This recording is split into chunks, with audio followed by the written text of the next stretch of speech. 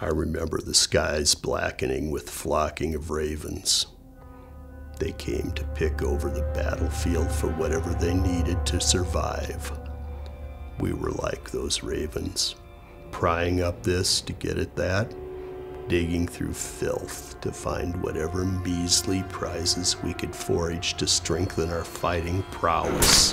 I became good with a coat rack. I managed to sharpen with a rat file.